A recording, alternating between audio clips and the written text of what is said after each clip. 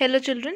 So, here we are with your new English class, and today we are starting a new topic that is very interesting question tags. So, here I'm showing you a video. So, watch it carefully, and if you have any query, you can ask me. A question tag is a short question at the end of a statement. For example, you are a student, aren't you? Aren't you is a question tag. You are creating a yes-no question at the end of your statement. In general, question tags are used when asking for agreement or confirmation. But we will see more about that in a moment. When using question tags, a positive statement is followed by a negative question tag. You are a student, aren't you? You are is positive, so the question tag needs to be negative. Aren't you? Notice how there is a comma at the end of the first statement. You are a student, comma.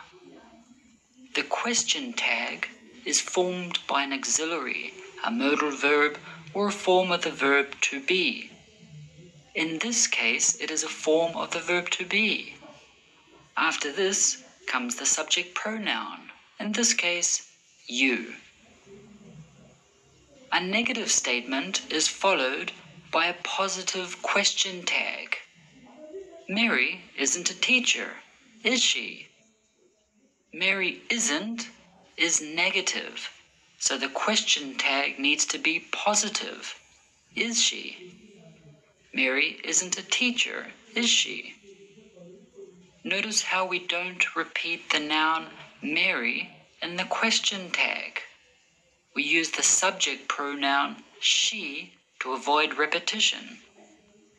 A subject pronoun is used to replace the subject in the statement if it appears as a noun or a noun phrase. Intonation is the rise and fall of the voice in speaking. Question tags can have a rising intonation or a falling intonation. Let's look at the meaning of both. Rising intonation. John doesn't speak Spanish, does he? If the intonation of the question tag goes up, it means you are not sure and you want to know the answer. John doesn't speak Spanish, does he? My voice went up at the end with, does he? Because I'm not sure whether he speaks Spanish or not. Falling intonation. John doesn't speak Spanish, does he? If the intonation of the question tag goes down, it means you're checking or confirming information that we are sure of. It can also mean you're making conversation. John doesn't speak Spanish, does he? My voice went down at the end with, does he? Because I am sure he doesn't speak Spanish.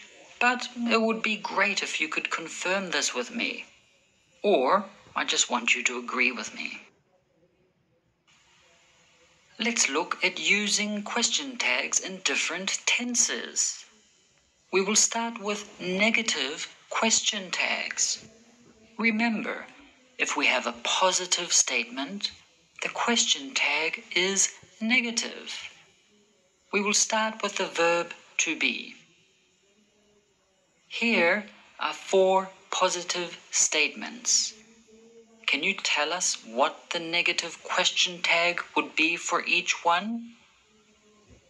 If the verb to be in this statement is in the present tense, then it also needs to be in the present tense in the question tag. Also, if the verb to be in the statement is in the past tense, then it also needs to be in the past tense in the question tag. You are a student, aren't you? He is very busy. Isn't he? She was happy. Wasn't she? They were surprised. Weren't they? Be careful. There is an exception when the subject is I followed by am in the positive statement. For example, I am late. The negative question tag is irregular and you say, aren't I? I am late, aren't I? We do not say, am I? No. It probably sounds strange to you, but that is what we do in English. I am late, aren't I? Let's look at using question tags with auxiliary verbs and modal verbs. Remember, if we have a positive statement, the question tag is negative. What is the question tag for each one? You have studied all week.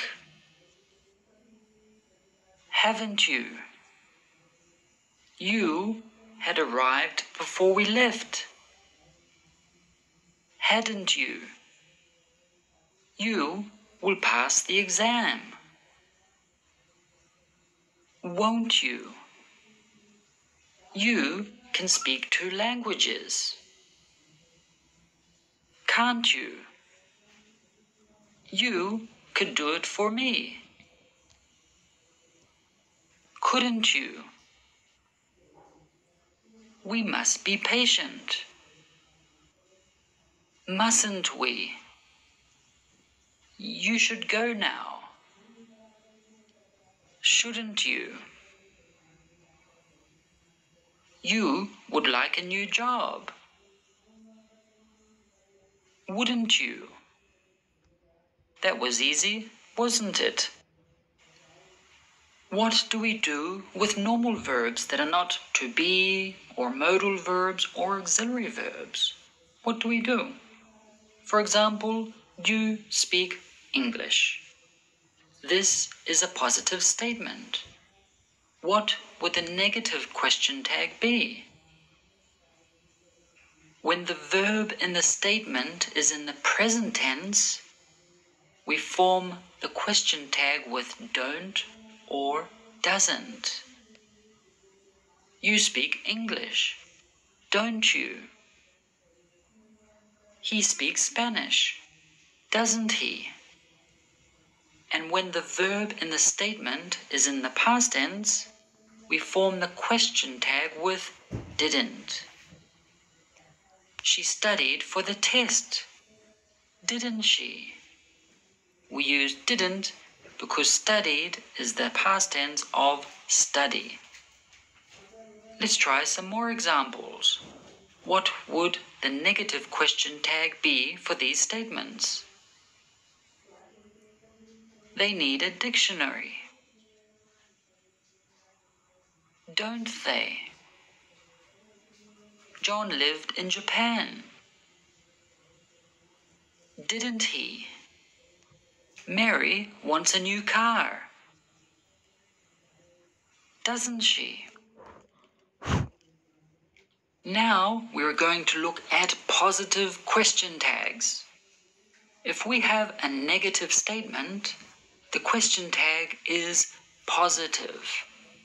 We will start with the verb to be. Here are 4 negative statements. Can you tell us what the positive question tag would be for each one? Remember, if the verb to be in the statement is in the simple present tense, then the question tag also needs to be in the present tense. If the verb to be in the statement is in the simple past tense, then the question tag also needs to be in the past tense. Let's begin. You aren't a teacher. Are you? He isn't crazy. Is he? She wasn't relaxed. Was she? They weren't late. Were they? The same applies to negative statements with auxiliary verbs and modal verbs. Here are some examples.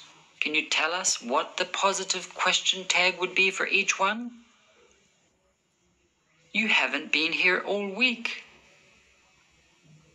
Have you? You hadn't done it before then. Had you? You won't fail the exam. Will you? You can't drive a car. Can you? You couldn't do it for me. Could you? We mustn't say anything. Must we? You shouldn't be so busy. Should you? You wouldn't stop me. Would you? When a statement has don't, doesn't, or didn't in it, you just remove the negative end part of N''T to make it a positive question tag. You don't speak French. Do you? She doesn't speak Italian. Does she? He didn't study for the test. Did he? Statements using negative words such as barely, hardly, neither, no, nobody, none, nothing, and seldom, these are treated as negative statements. If those words appear in the statement, then the question tag will be positive. For example, nobody went to the meeting. This statement contains the word nobody, so it is a negative statement that needs a positive question tag. Nobody went to the meeting. Did they? Another example, nothing is ready. Is it? The word nothing makes it negative, so we need a positive question tag. Is it? Be careful with the following question tags. I am early, aren't I? We saw this before.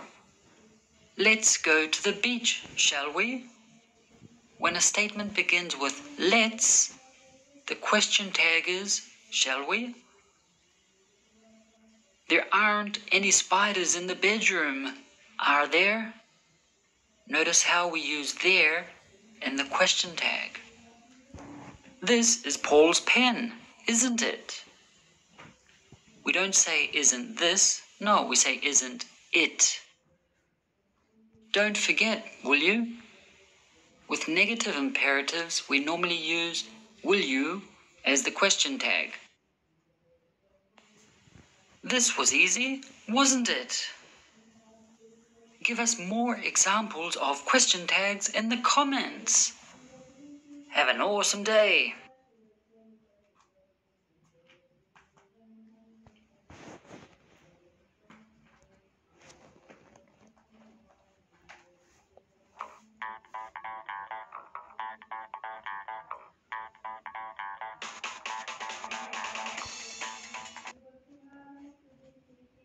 So this is all for today. Thank you.